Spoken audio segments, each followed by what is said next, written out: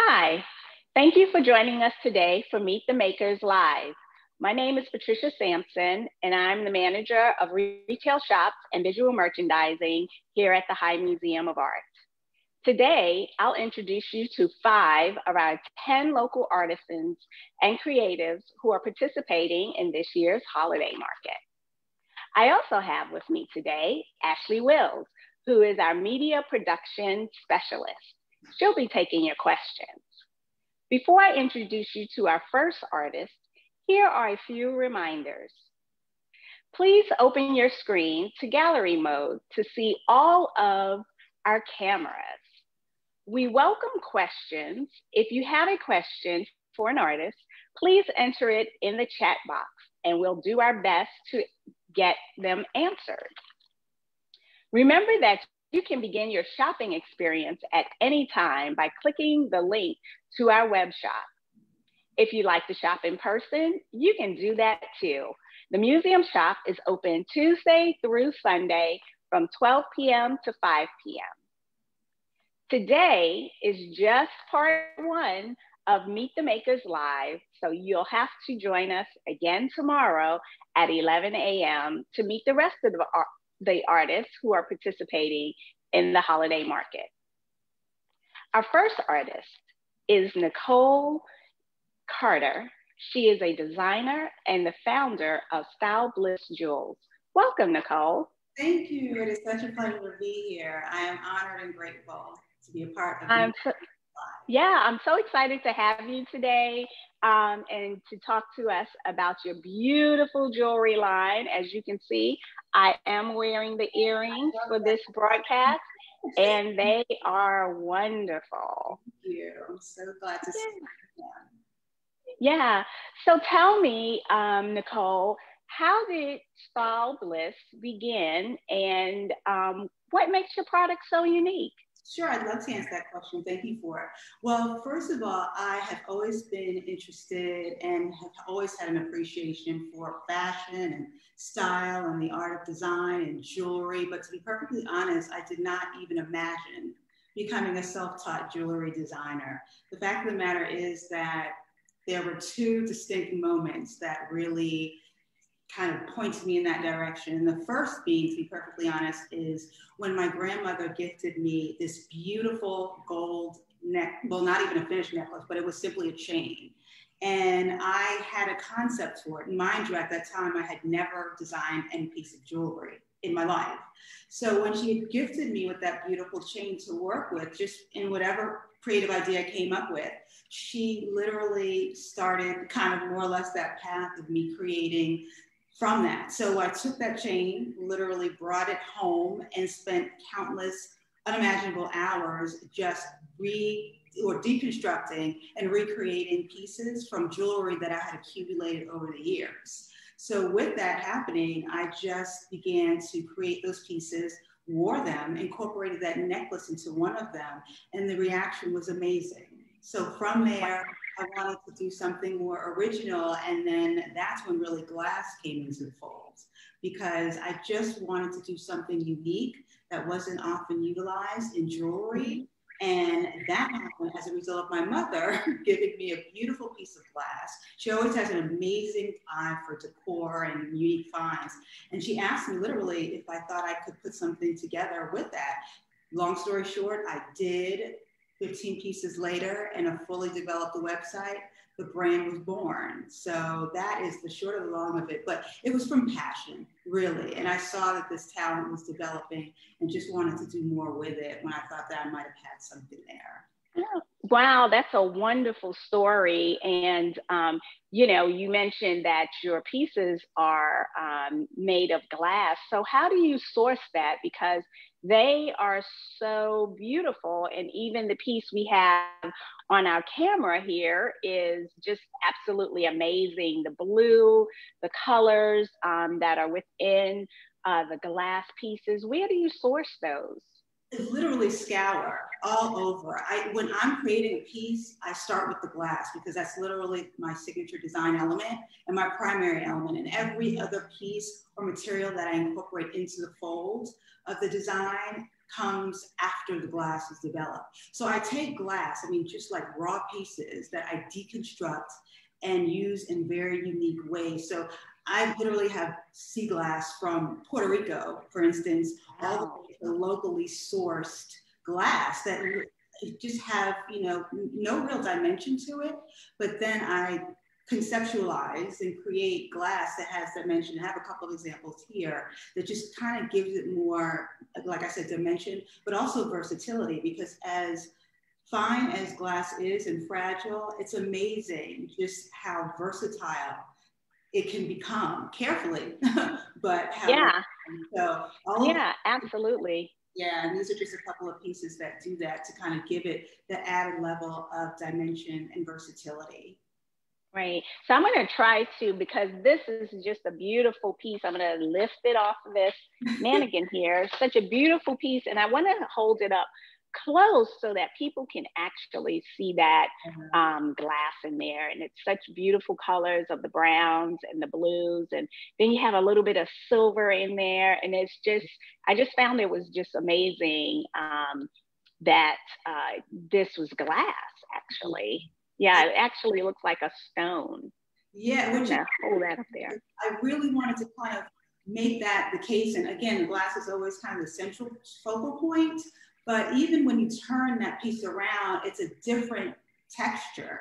Well, not texture so much, but design on the back. So it kind of gives you the feel of a watercolor, which, you know, is part of the whole design process, because I do want to have my designs exude the feeling of bliss and paradise and the feeling of comfort while you wear it and even when you view it. So with that piece, that literally is one necklace. It's called Lava, and it's complemented by another piece of glass, or crystal rather, that really brings it all together and unifies the piece as a whole, you know, the whole piece in itself. Wow.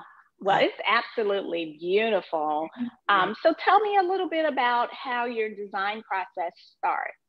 Sure. Well, that's interesting because I get different inspiration from different places, and just in my environment, I really gravitate towards, I mean, simple pleasures, you know, certain places and spaces that move me artistically. I mean, like I said, they can range from serene settings to architecture to just style in general, to travel, to contemporary art, and all of those elements really focus and bring into my design concept and how I really create. So I get really present in that space when I'm being inspired, and I use that to move me. So I can have inspiration that really comes from different places. For instance, I can be, you know, having a moment with decor, and it could be the colors and the different textures that move me, and I will literally create a piece that embodies that, you know. So it comes from different angles and different places for that whole concept to happen. So I take the glass as you know, as it is, and I really add dimension to it. This is an example of like one flat glass, but I literally created it to have some dimension. So it's almost like a reflective effect. Right. From there, I build it with the different materials that'll be incorporated into the design element. Here, it's hematite. Here, I use stainless steel chain. And then the versatility factor comes when, you know, I have a drop back, but this back is detachable. So it gives you, you know, kind of a variety in one look. And I think about that when I'm conceptualizing designs, that really comes into play, because I definitely want it to have some range. And so it seems like you have a more of a collective, eclectic style of designing and putting together your pieces. So you wrote that your motivation to design jewelry extends beyond the passion of,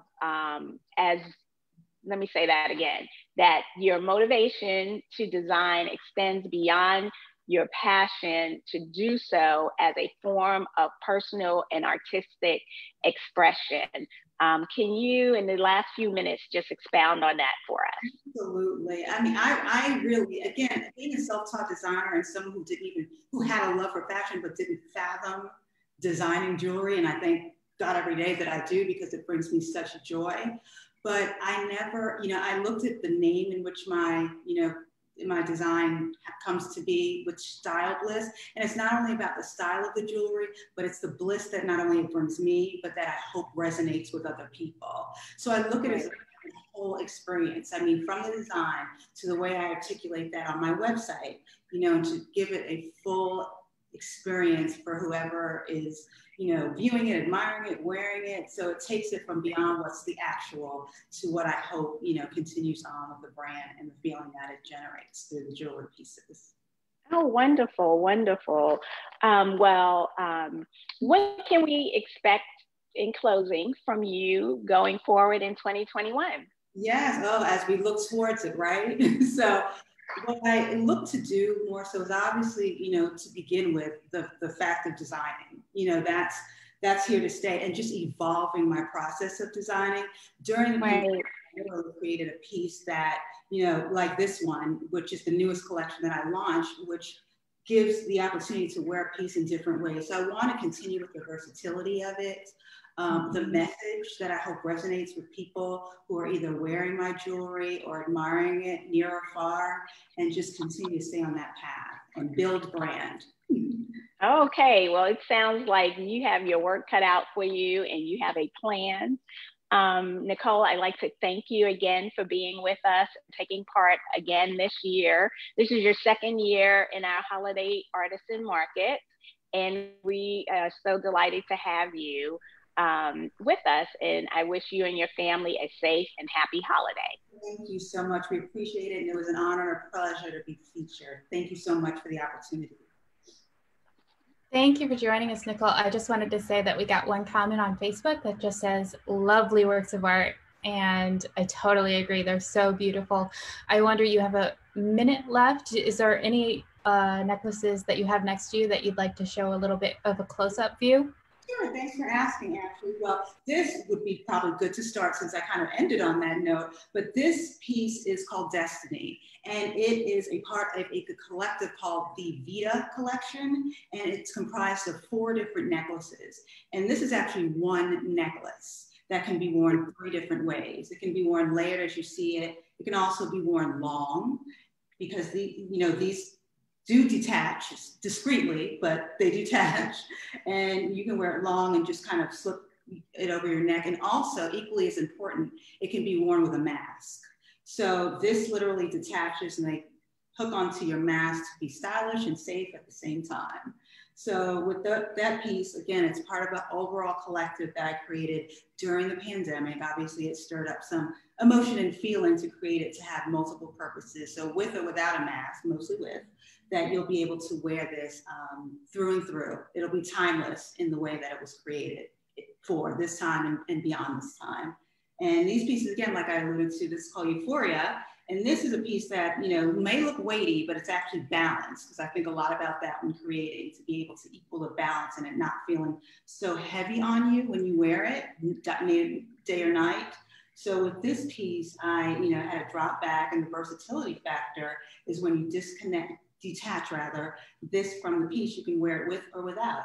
And this last piece over here is part of the collection, and this did extremely well, so well that I have to, I'm reintroducing it slightly differently with a different chain. But again, this is a versatile piece. The versatility also comes with the glass that I rework by hand that is 2-tone. So it's tan in the front, or brown in the front, tan in the back.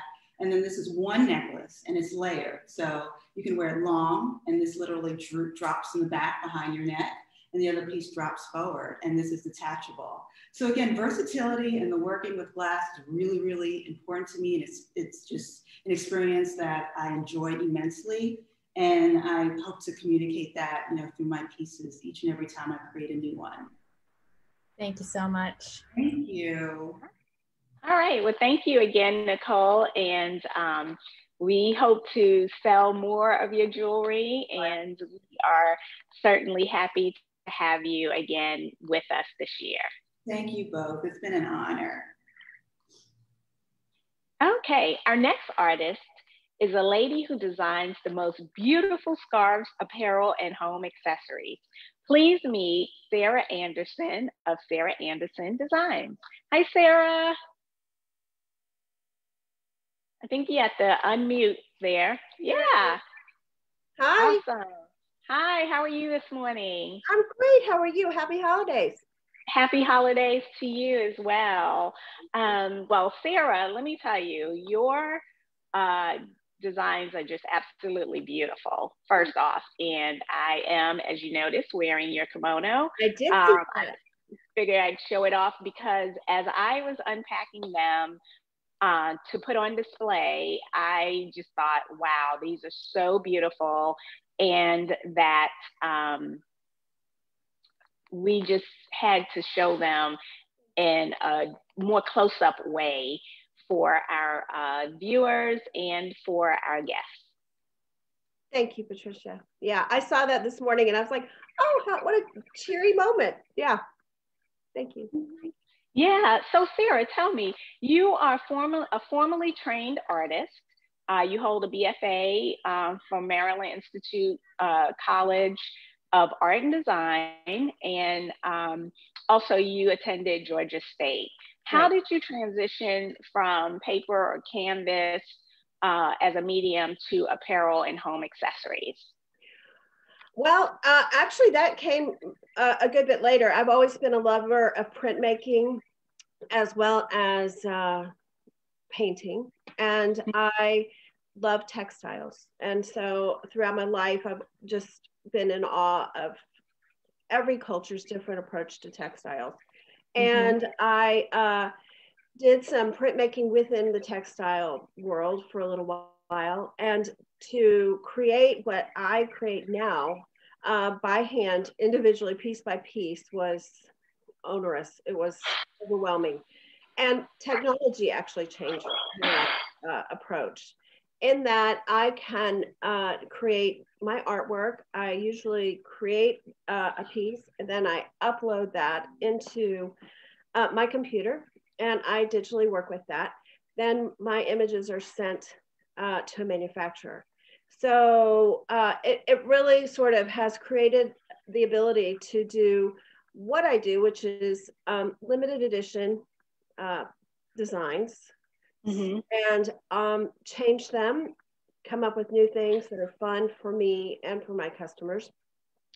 And so it's kind of a marriage of old school and new technology, things that are just possible now that weren't possible 15 years ago. Right. So you said they are laser printed, or digitally printed. What type of technique do they use? It's a digital printer. So it's, you know, and it's pretty, it's actually just truly amazing. And it is run through a huge, just like an enormous printer. And the fabric is then, and that includes silk cashmere, and then it's finished by people by hand or pieced by people. Wow. Wow, and most of your pieces are silk, silk cashmere, and they actually feel like butter. You just want to wrap yourself in it. That is an often heard comment. It's just like, oh my goodness, like butter, you know. But you have I noticed that in most of your designs, you do have a wonderful take, and they have a flair of Japanese prints and patterns. And I'd like you to tell us a little bit about how that all came about for you. Well, you know, I was raised by parents who are artists in different modalities, and my godfather was the curator of decorative arts for 2 different museums. And so I had a lot of exposure to different arts. And I have just always been drawn to Japanese prints, woodblock prints. And the pattern and the complexity and the simplicity all at the same time has always spoken to me. And I even remember when I was in college looking at them and thinking, I am so young. I have no way to even approach this except to just appreciate it. And so here I am, not so young. Here I am, just here I am, not 20 anymore, and looking at it and going, okay, I'm going to step up to the plate and do my voice in this, and just with deep love and reference, but also with just, I mean, I am a huge lover of art history, and so I just try, and nature. So I sort of try to weave all this in, and do and study nature a lot, and then try to create an expression in the forms that have always spoken to me. Yeah, well, you've done a wonderful job of that, and incorporating nature and botanicals in your pieces have been just fantastic. And we've carried your scarves in the past, and they not only have nature, but then you do some abstract patterns as well, and they look fantastic. So tell me, what do you have on the horizons? I know you have a new collection out there you're working on. Well, I just am actually premiering my silk scarves with you. So I haven't, they're nowhere else. They're not even on my website. Wow, that's good to know. We're exclusive. Atlanta, we're exclusive. You are. You are. I haven't done any. So this year in your sale, I have a women's neck scarf. I have a men's pocket square, which is my first exclusive men's product. And I have a larger 36-inch by 36 sort of Hermes world style size scarf that, like I said, they're not on my website. So I see myself extending into more of the silk pieces and maybe even like the thin scarf next. And I have also been working on my home goods, which are on my website. And there are a million things that I can think of to do that I'm so excited about doing. And the problem is I just have to continually try to create the bandwidth to cover all those angles. But yeah. Right. Well, that's a lot to shift and change with, because one moment you're in the apparel and then with the home goods. But what I do like about your product is that you translate those patterns into each category. So it's we can see a pattern, for example, this beautiful kimono that I'm wearing. We can see that pattern as well as in the apparel, and then you can translate that pattern into home goods as well. So, it could easily be a table runner print, which is really nice. Yeah, it's a lot of fun to kind of be able to take your vision and see it. And my experience is that there may be somebody out there that really wants beautiful apparel, but COVID, there are also a lot of people out there that really want a beautiful. We're all at home. We're looking at our table a lot. And so, yeah, my whole thing is to make it art. Just like printmaking, it is my take on printmaking, and things that we bring into our lives are either what we wear or what we put in our homes that makes us have an authentic expression. And it is not something that is at Target. It is right. Yeah, and you choose it for yourself, or you choose it as a gift for someone, there probably won't be anybody else wearing that. Exactly. Absolutely. Ashley, do we have any questions or comments out there? We do have one question. It's kind of broad, but they say, thank you for all of your beautiful works. And they're wondering if there are images of the artist's works on the website to review and purchase. And there absolutely are. Please do check out the High Museum website. It's museumshop.high.org. We are definitely taking your questions both on Facebook and in the Zoom. And I also want to point out that we are posting videos of every artist, and Sarah's video went out on Wednesday, and there's a lot of really great detail shots of a lot of her work. There's a really beautiful butterfly pattern that caught my eye, so definitely check out those videos as well to get some really great gift ideas. Thank you. Awesome, awesome, awesome. Well, you know, one thing I noticed in your questions, we did like a little questionnaire with all of our artists, and this one stood out for me. One statement that you made, you said that your Aunt Violet used to say, anything worth doing is worth doing right. And you added an amendment to that statement. Now, let me tell you, your Aunt Violet and my mother must have been in the same school, because she pretty much said the same thing. If you're going to do it right. Don't half do it. So, but why don't you tell us a little bit about your amendment to that? I don't remember what my amendment was. Oh, well, I'll help you out here. Thank And you. you said your statement is and to do it beautifully. Oh, right. Which, you know, absolutely, you do beautiful work. So, tell us. Yes. Well, I feel like the world has so much beauty in it, and anything that we choose, and all we are doing is turning it around and spitting it back out in some form or fashion. And if we're going to do that, why not make it beautiful? And that is that's just everything in the world to me. And I don't mean it in a superficial way. It doesn't necessarily mean that it has to be art or whatever, but I think that there are so many opportunities to appreciate everything around us. And my way of doing that is just to connect to the beauty and try to translate that to offer people something that will make their lives happy and beautiful and joyful, really. Absolutely. Absolutely. That's wonderful. Well, I want to thank you again, Sara, for joining us. It is always a pleasure to work with you. And we hope to sell more and reorder and reorder and reorder. So those of you who are out there looking and watching with us, please go to our web shop at www.hi.org and click shop, and you'll see more of Sara's beautiful designs. Thank you. And thank you to all the artists that are in this. To be with you guys is a great privilege. Thanks. Absolutely.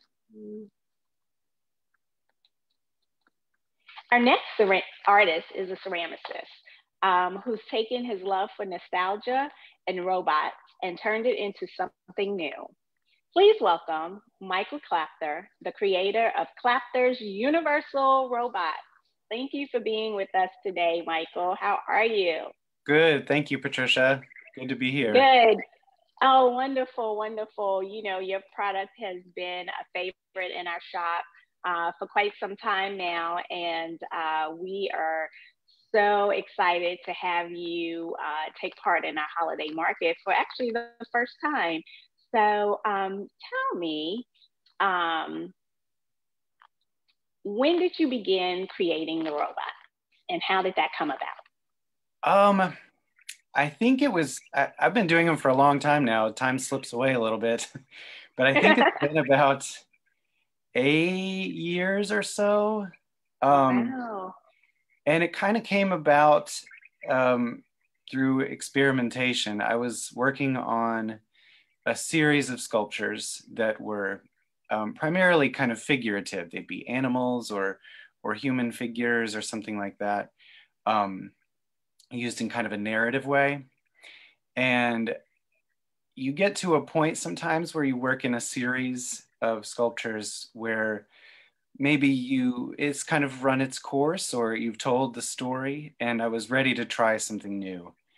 And at the time I was working in a local in Atlanta art center, and kind of learning and simultaneously teaching how to throw pottery. Because if you're involved in clay in some way, you're going to want to get your hands on the wheel. Right, right. I think I've taken one ceramics class in high school, and when everything folded in, that was it for me. I went to dance. Yeah, it's started tough. doing dance. It is challenging. That's kind of why I went with sculpture first, honestly. I was a little intimidated, but yeah, that was in school. But as I, continued my career and stayed with ceramics, working at this art center, I said, I gotta get into this. And so I would be throwing the pots and seeing these cups and bowl shapes coming out, but that interest in sculpting and creating figures and stuff kind of still remained. And so using those little vessels, I figured out I could kind of combine them and make these weird shapes. And they started turning into rockets and little ray guns and robots and things like that.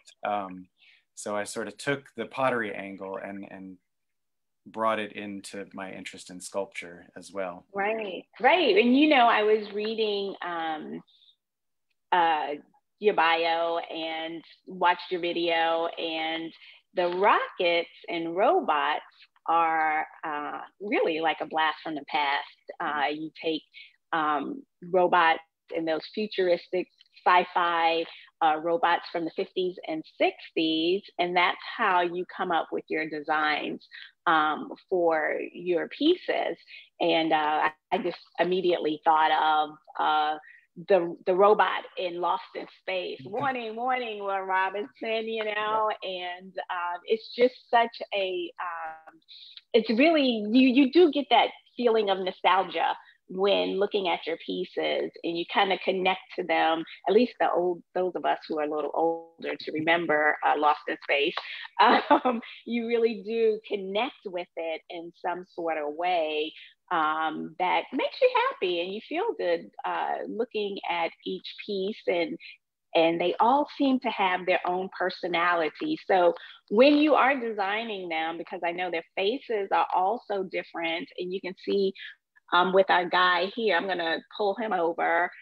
This is right eye, and I like right eye because I'm a right eye. Yeah. And I've been doing that for a long time, but yeah, I can do right eye. And so you can see that he's, has that kind of a constructed feeling, but then he's still, that robot from the past as well.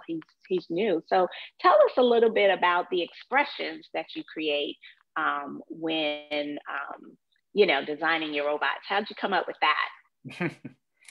I think it was a fun challenge for me to take something like a robot that's traditionally, known as like a mechanical and an emotional and things like that, and try to figure out how I could work in those personalities, whether it's through the facial expression or the posture, because I do still want to continue that kind of quality of narrative in my work, kind of storytelling. So these become characters, and a little more than just objects. If you kind of say, this one might be kind of tired, or this one looks a little cranky, it gives them a little bit of depth, and it's something I like, in what I create. It's something that I kind of seek out when I look for art. It gives me that good, connection with the pieces that I really enjoy. So I want to try to impart that, and I'm glad you said that kind of resonates with you. Yeah. Yeah, and Ashley actually has the mug. Nice. Yeah, I bought this with my own money from my employment because I thought it was so cute, and I have honestly seen children have fits in the shop over these, which I think is a testament to how much people love them. So thank you. Yeah, so we all love them. Well, do we have any questions, Ashley, or comments in the box just yet? Not yet? Okay. No questions. I have a question. Do you have any bigger size mugs? Because I love coffee and it's a little small. I'm going to be honest. I can't fit as much as I want. You need this guy. Yeah. There you go. Yeah. Yeah, I need him. Yeah, you might want that guy. Yeah, Yeah, that's Ashley's bigger gonna have design. a collection. Yeah. Yeah.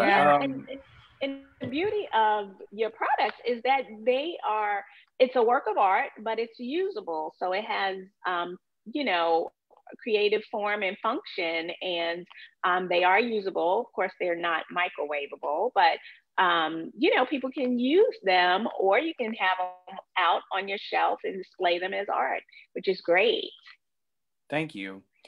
Yeah, that was kind of a progress for me too. I think when I first started doing the work on the wheel that I had mentioned and turning them into sculptures, um, it became a little bit of a way for me to practice working on the wheel, but a little bit of a way that I didn't need to, I could get around concentrating on the functionality of the pieces.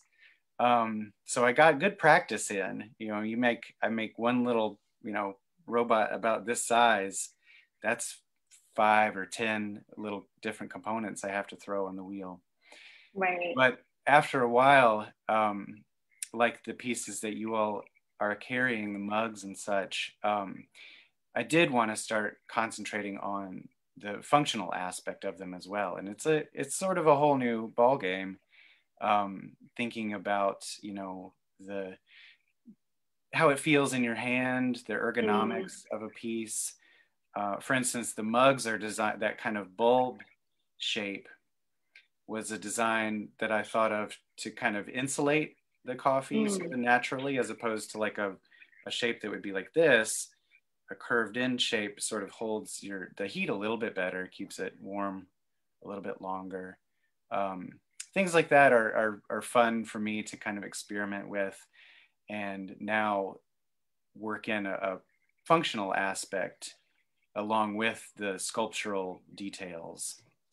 Right, right. Well, you know, I know you also make larger pieces. So what is the largest piece you've created so far? I think last year I did kind of probably about the biggest one. It was, I think, about 2.5 feet tall. He could kind of stand. It was just an upright standing robot. Wow. That yeah, could just stand right beside me. Yeah, when you get into that territory, it also becomes kind of an engineering feat. I mean, this is still all display. So, you know, the posture and the pose has to be all right. And right. I put them together sometimes, especially with a piece like that. I will fire them in parts. So you have the legs and the torso and the arms all separate. And I don't know how it's going to come together. I hope that my measuring and weighing works out, because when I glue it together, luckily that one was just fine. And yeah, it stood about 2.5 feet tall. So that was right. Do you ever make a mold first and then create the piece from a mold?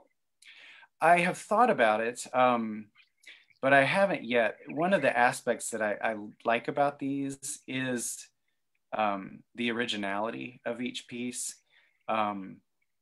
So with a mold, it would be nice to have kind of a production line of a certain piece, but I would lose a little bit of that uniqueness to each one.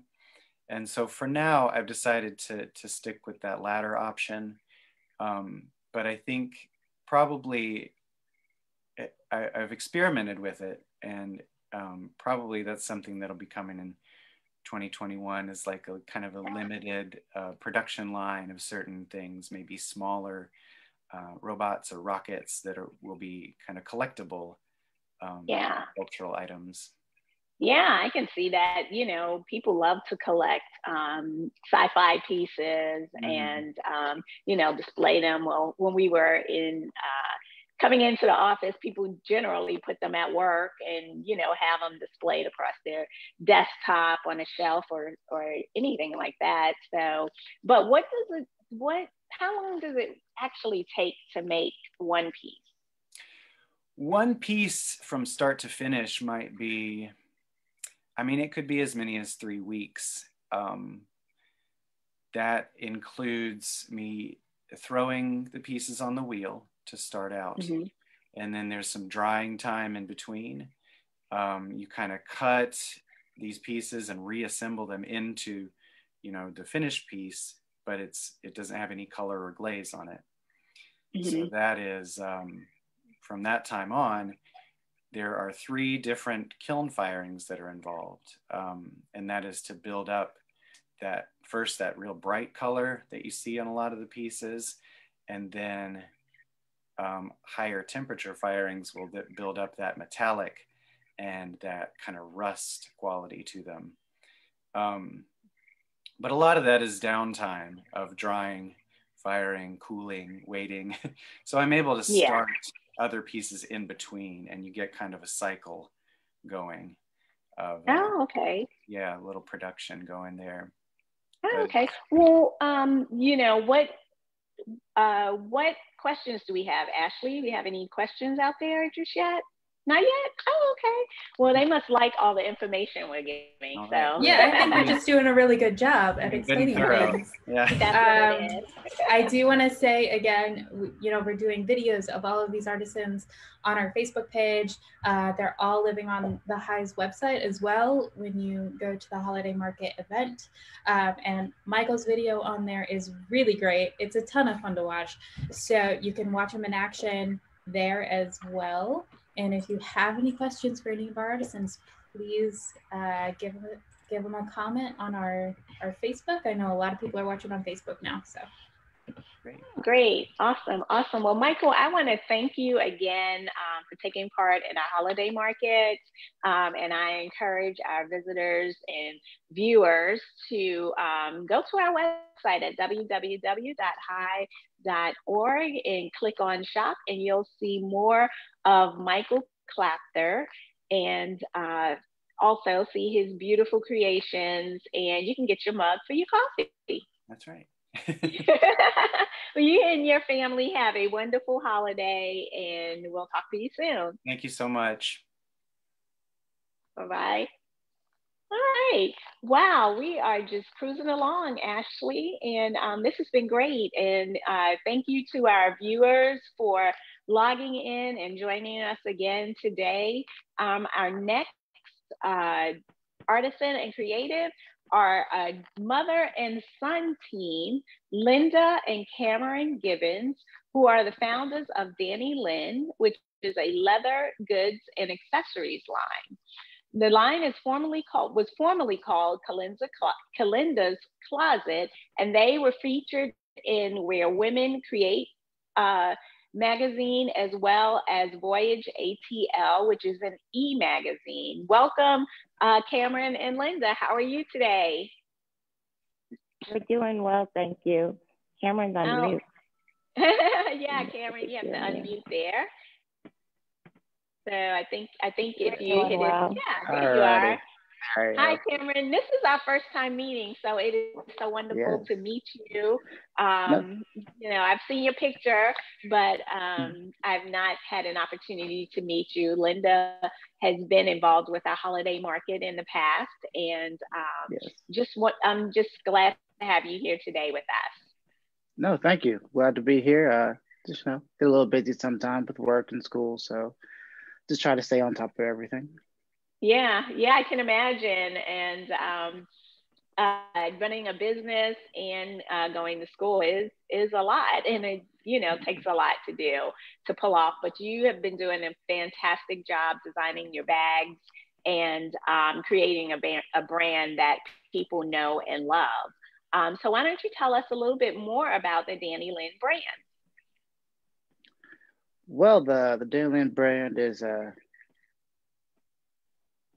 pretty, we try to make things in small batches. So we try to have exclusivity and uniqueness. So we like to reach out to shoppers that don't really like the mass appeal and the super trendy, over populated items.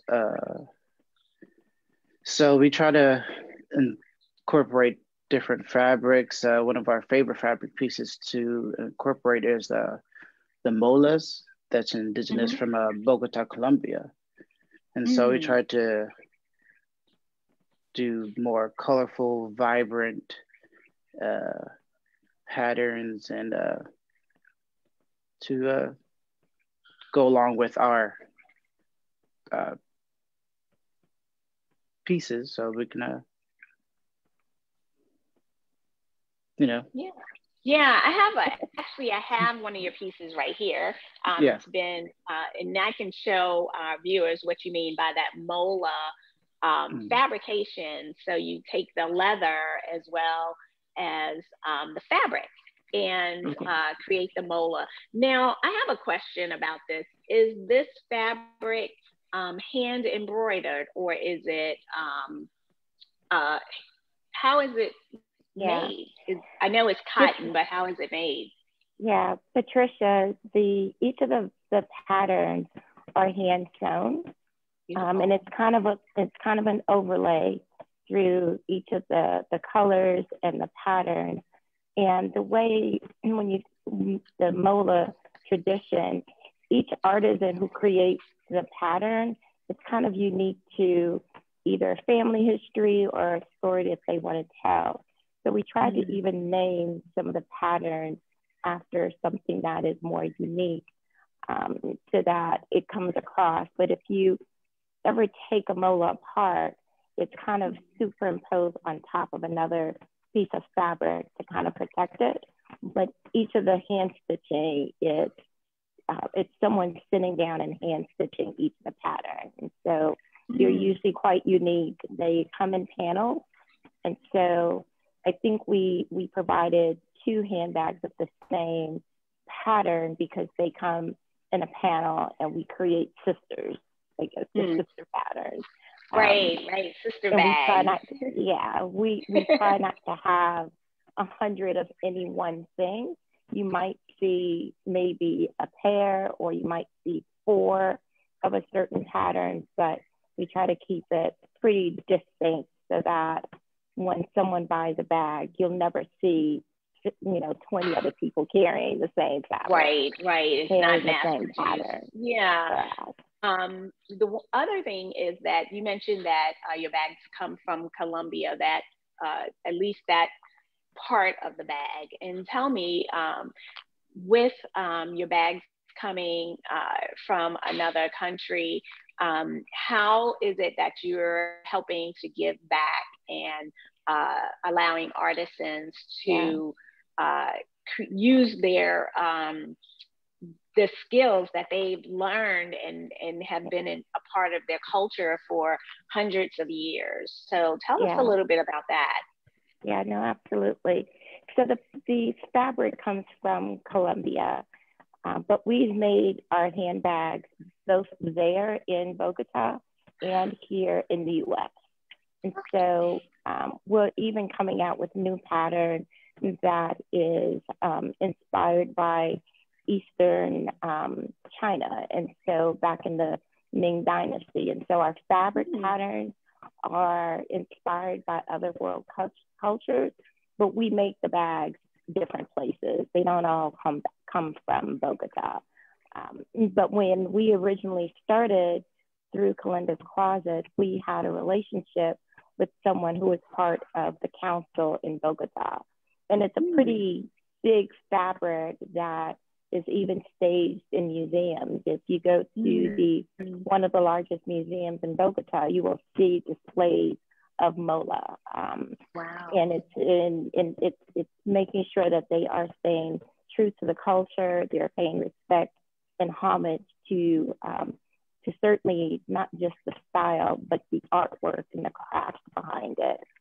And so we created this relationship through this individual that we met, and he sits on the council.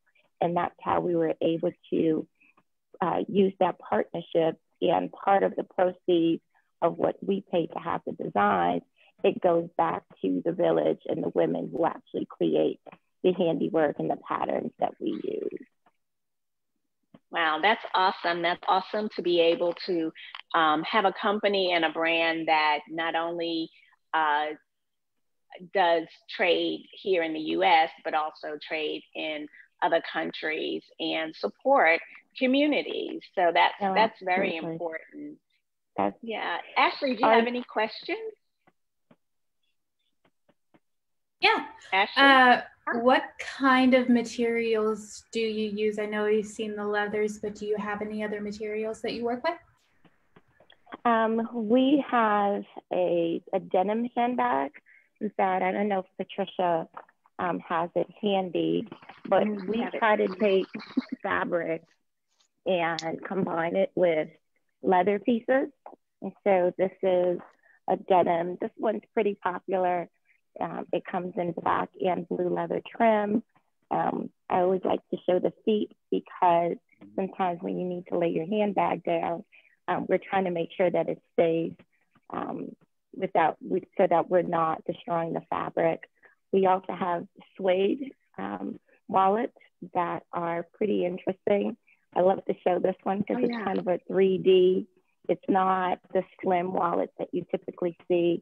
So you can house a whole bunch of things. Like I usually put my phone and keys in there, and it kind of fits without destroying the structure. Yeah, that one's great. You can carry as a clutch. Just I've carried that going out for the evening. Yeah, I've carried it to a number of occasions. I try to be a walking store, and so everywhere I go, I try to carry a handbag. And people usually ask me about them, and we gain a lot of sales, so I'm shameless about that. Awesome. So people are attracted to the mola of your handbags, and tell us a little bit about the leathers that you use with your bags as well. Yeah, we use only Italian leather, and we use Napa leather, and it's because it's supple when needed, and its structure can hold up and it's durable. And so we try to make sure that if people are carrying our handbags every day, that they're able to maintain its structure, that they're durable, and that there's a safety feature to everything that we do. And so the denim handbag that I showed you, it comes with a lock here this way that keeps everything secure, but then it creates this beautiful, kind of unique look and kind of turns it into a V versus just a regular rectangular shaped bag. We have another beige handbag that I also love. It's again, Italian leather. The details of this is just, I don't know if you could see that, it's really unique and all the stitching. And also I'm into feet and keeping things clean and keeping things structured so that when you're carrying your items every day, you're still able to keep a bag that keeps its shape, that is durable. I don't want people to spend, our prices are, somewhere in the middle of the road. And so we want it to be a good value for people. Yeah, I can absolutely say just from having the bags here in the shop, you get far more for what you pay for. They're reasonably priced, and they are large bags, which usually at the department store level you would pay probably $300, but your bags are nicely priced within the hundreds, and you get a lot of bang for your buck, pretty much. Yeah. The value is certainly there. We want, someone said earlier that a lot of their pieces are kind of artwork. And if you look at some of our bags, particularly the ones made with the mola, they are art pieces in themselves. Yeah. They're very unique. They stand out. A lot of our customers have come back and made other purchases because they're getting compliments and their handbags are getting noticed. And so they come back to us and say, I want a different handbag, but I want that unique pattern. And so they become popular. Right. And you can't find, back again to the mola, you can't find that anywhere. Yeah. Your product was the first time I'd ever seen that around, and you just can't get it anywhere else. Yeah, no, that's what we're liking about that. It's not something that you can walk into any, even boutiques locally, that you'll find easily. And we pride ourselves in doing that and maintaining that. And so we try to find things that are unique. And hopefully one day, as we continue to grow, I've created our own fabric patterns that we'll be making in the future. And so creating even more exclusivity. Right. So one other question I do have is that what can we look forward to seeing from Dani Lin going forward? You will continue to see some of the Mola fabric. As I mentioned before, we have some new unique patterns of fabrics that we've created that we're making. The biggest stumbling block we've had, as most people have faced this year, has been COVID. The factories we use are small, and so they're not, we don't import from China and some of the other larger places. Right. And so we try to stay with other family businesses. And so a lot of them have struggled. And so we're working through some of those issues.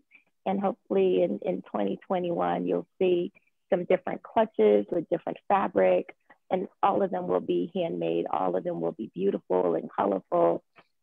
Cameron is into color. I think one of his favorite colors is orange. And so every time I try to have something dark and blue, he's like, "No, Mom, let's try this." And so yeah, I love orange too. Colors. Yeah. They're from him. Okay.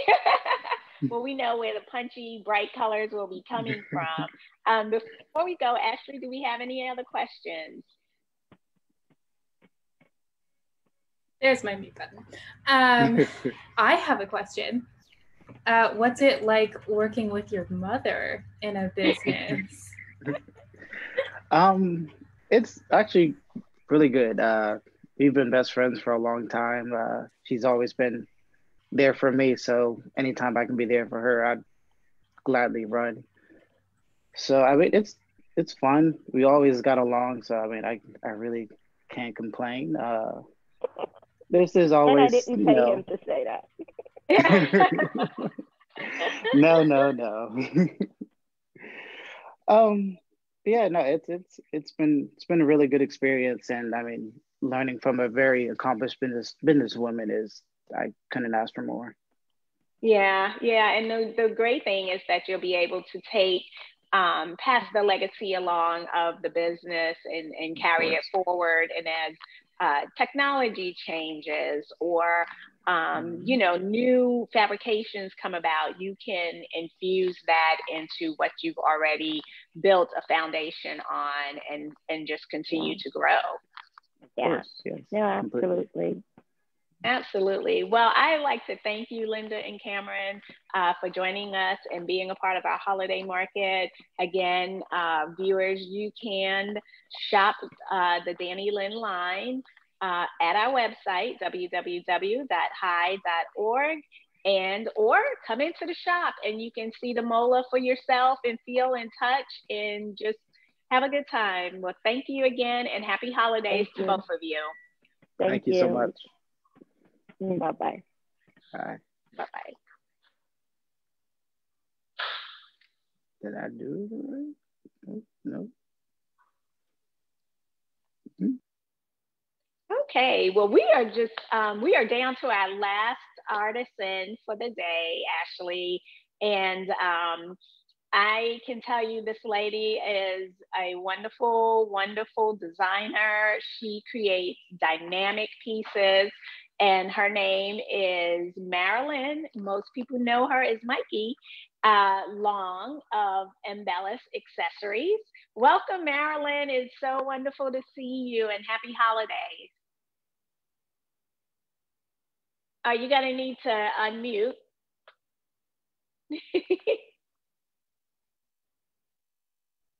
Well, that always helps. Yeah. Well, thank you both. I'm delighted to be here. Oh, wonderful, wonderful. Well, why don't you start by telling us about the MBellish brand and designs? Well, I started the line about 15 years ago. just out of my first love of jewelry, and also my passion for natural stones. The line is bold, it's vibrant. I primarily work with natural stones and materials and try and create something that's unique and different.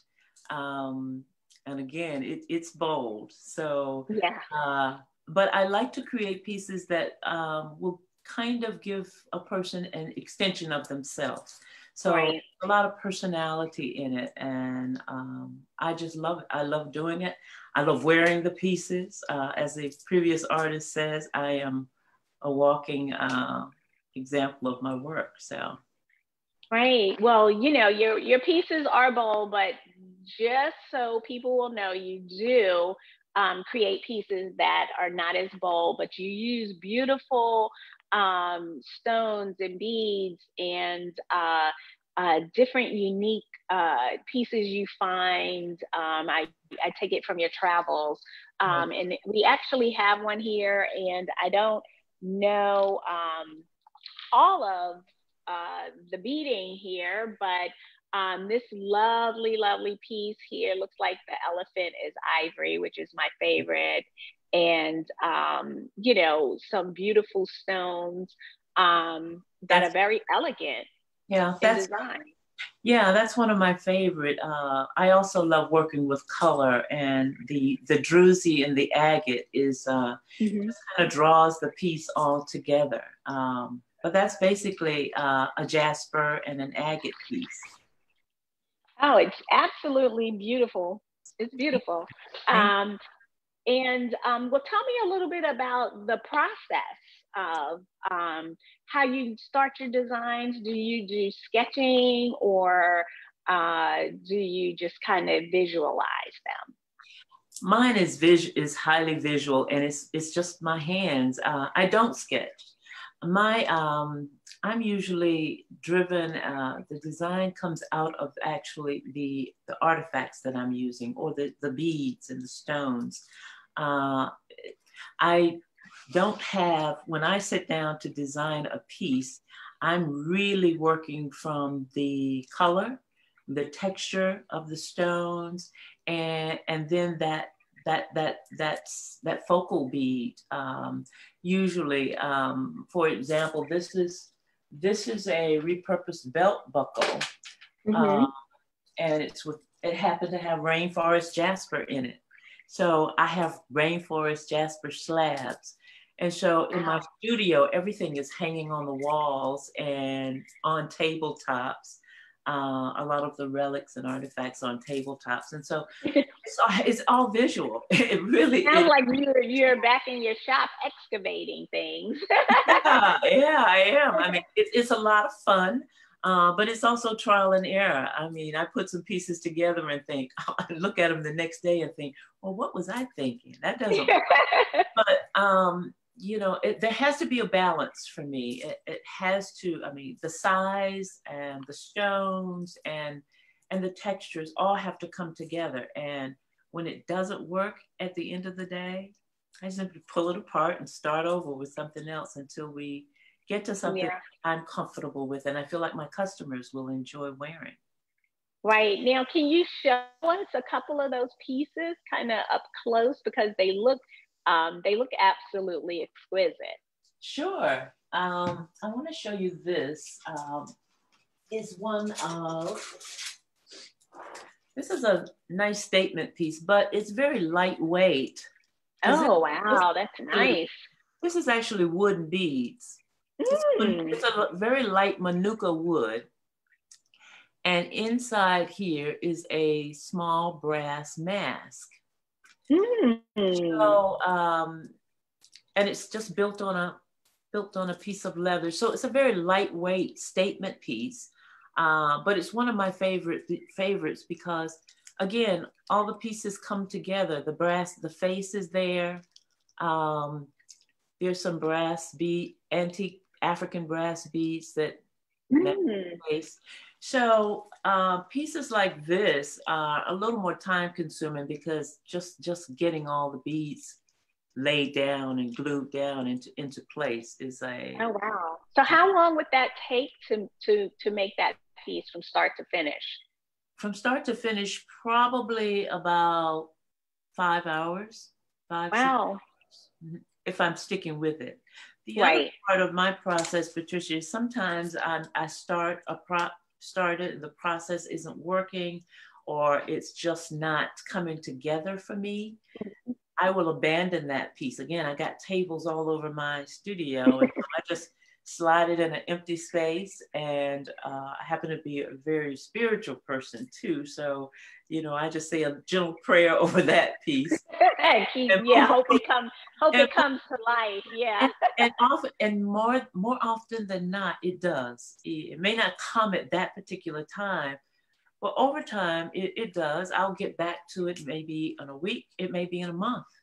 But if I'm out and about, and I work with vendors from around the world, I've done a great deal of travel, but I don't travel so much anymore. So it's nice working with the vendors I have friends over in Brazil, and I love lapis. So they'll, you know, come and they bring those beautiful lapis stones, or it could be someone, you know, someone from Ghana that will bring a beautiful piece of brass, whether it's old Ghanaian brass or the newer pieces. I have all of that, you know, everything has to be, I'm a highly visual person, so it really needs to be in a place where I can actually see it, and I can envision it coming together.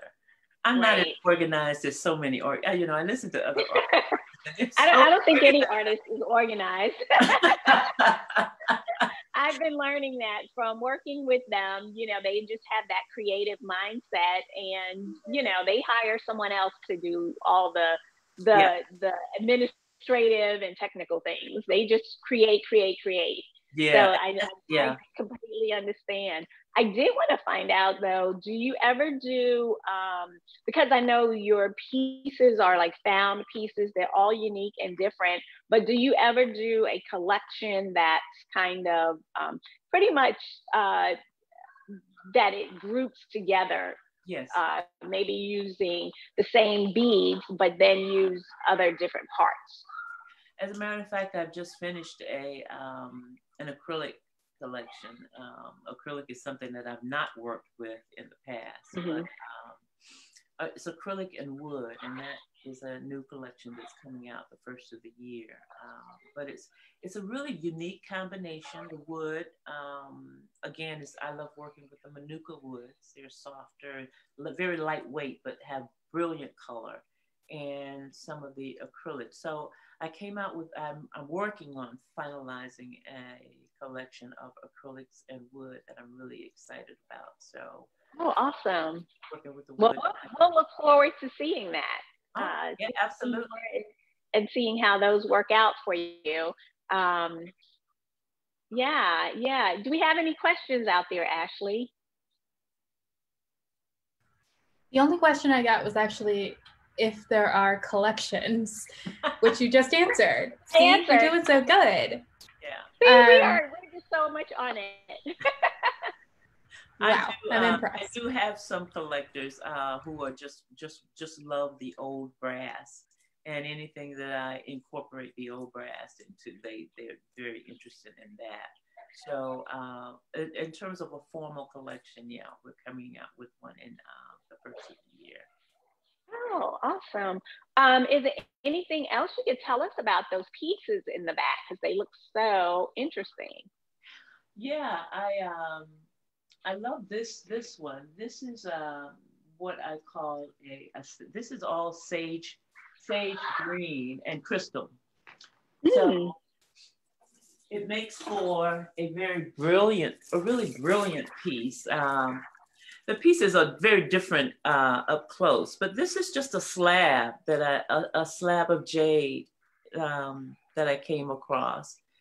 Right. And this is just a collection of sage beads and spikes. So it's elegant with the pearls. It has all the pearls, the crystal, and the sage beads. But then it's kind of edgy because you have the spikes that are on this last layer, only on the last layer. So when you're wearing it, it really makes a bold, beautiful statement. and Yeah. not that heavy. But I also want to show you the piece that I'm wearing. This again is the old brass, but this is vinyl. It's just antique brass beads out of Ghana. And these are just individual vinyl beads and made into 2 layers. It makes a nice light statement piece. And this is a turtle, 2-headed turtle. Wow. And Wow. you know, just the turtle has quite a bit of meaning depending on, you know, what side of the world you're from. So Yeah, yeah. And it's wonderful that you know, people can purchase your pieces and feel as if they've traveled the world with them, which is really nice. Exactly. And I usually try and sell the story and the meaning behind the beads. If you're wearing an agate or if you're wearing a lapis, and what the meaning of those, wearing those stones and having them touch your personal self. So I think there's a story behind each piece, and that's one of the things that a lot of my customers buy into. It's just the pieces and then the story. Yeah, I think Ashley has a question out there. Yeah, somebody on Facebook, Billy, is wondering if you make any men's pieces. I have started making men's pieces, oftentimes bracelets, a lot of bracelets, again with natural stones. I've also done some similar pieces like this that are really smaller, a little smaller than this, not quite as bold. But yeah, I would love for him to DM me and just let me know what you're looking for. There's also some things on the website. The website is MBellishYourself.com. So there are a couple of pieces there as well for men. Oh, awesome. Yeah. So we don't want to leave our gentlemen out. We want to make sure we have something for them this holiday season as well. Yeah, absolutely. Well, Marilyn, I want to thank you again for joining us today and being a part of our holiday artisan, our virtual holiday market. Yes. So thank you all so much. It's been a wonderful opportunity. Sorry about all the technical difficulties, but no worries. We're all those are being an artist. Well, you have a wonderful holiday, and we'll talk to you soon. Thank you all so much. Bye-bye. Yeah, bye-bye. Wow, Ashley, this is just part 1. It's going to get even better. We've had such a wonderful morning. Thank you for joining us and being with us again. Again, I'm going to say this. This was part 1. Part 8, part deuce comes tomorrow, where you will meet 5 more of our 10 artisans who are a part of our virtual holiday artisan market. And please be sure to go to our website at www.hi.org to see all of our artists and their works that are on the website that you can purchase on our online shop, or you can come into the museum. Our museum store is open from 12 p.m. to 5 p.m. Tuesday through Sunday. And also, I just want to remind you that tomorrow is Museum Store Sunday. So we ask that in this time where many museums across the country and around the world have closed their doors or are open like we are, we need your support. And Museum Store Sunday is a wonderful way to support your museums. It's just like today is Shop Small Saturday. Well, tomorrow is a day that's been set aside for museums and cultural organizations around the world. And if you shop with us, you will receive a tote bag, a Museum Store Sunday tote bag for purchases of $50 or more. So we hope to see you. Come to the shop or visit us online. And lastly, but certainly not least, if you are not a member of the High Museum, we ask that you help to support us so that we can continue to bring you unique and different programming, events, and wonderful exhibitions. Please visit us at high.org to donate and become a member. We hope to see you tomorrow. And if not, thank you for your support and happy holidays. Bye-bye.